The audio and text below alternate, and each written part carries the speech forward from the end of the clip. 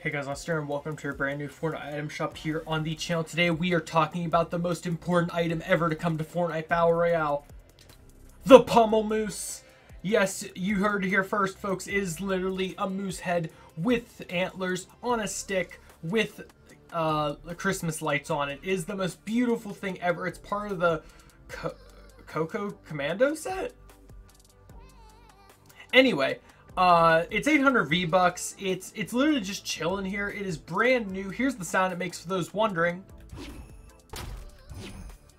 It sounds like you're swinging a Christmas jingle with a moose involved. It's so ridiculously amazing, and it's kind of interesting that this is just here. There's nothing else crazy about there. I don't even think any other skins are part of that set because she's not. Is she part of that set? No, she's part of the Moonbone set. Yeah.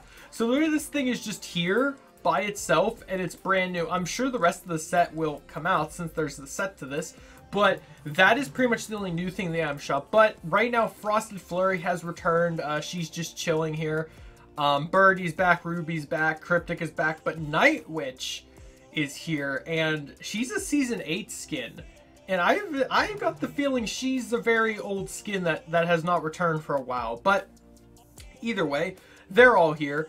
Of course, the Walking Dead characters are still here. All of the season people are still here.